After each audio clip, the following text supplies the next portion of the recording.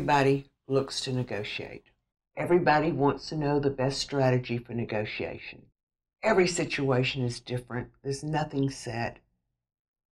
It all depends, again, as to the seller's motivation, the terms and conditions. So it depends on what you're looking for. Is your down payment short? Do you need closing costs paid? How long has a house been on the market? Because I will tell you right now, if a house has just come on the market in this market that we're having, there's not many ways of negotiating very, very much. Do you find that people are still looking to negotiate even in the market that we're having? Of course, it's common.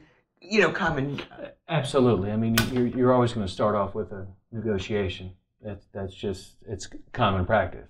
But we're seeing, homes right now, they're not on the market as long as they typically are. The days on market is a lot shorter. But we are seeing quite a bit of negotiations and multiple offers, as we alluded to earlier. So yeah, and everybody wants to start with a negotiation. And like you said, it doesn't have to be the price. It can be the closing date, the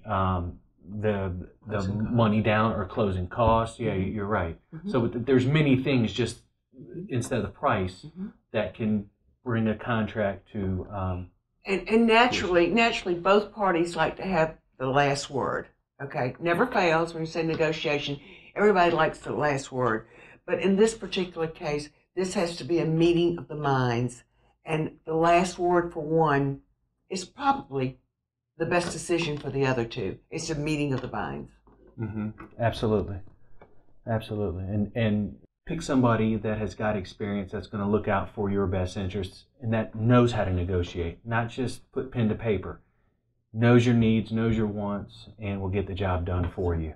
As I said before, the Wolborskys have not just passed the North Carolina licensing test.